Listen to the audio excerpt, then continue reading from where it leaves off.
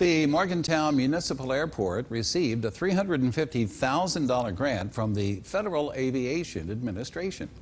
Now, this grant funding will be used to purchase 4 parcels of property, which is equivalent to 1.1 acres of land.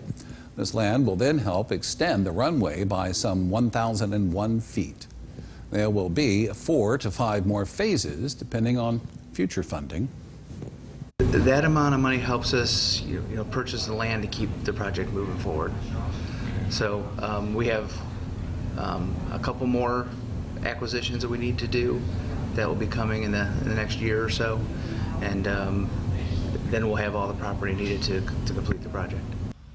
And the director also mentioned that the target finish date for the runway expansion will be at the beginning of 2026. The airport also celebrating a year of showcasing West Virginia artists to travelers from all around the world. The Morgantown Art Association teamed up with the airport's director to create the Art at the Airport exhibit. The Gallery of Art is changed out every 3 months and includes paintings and photography and sculptures.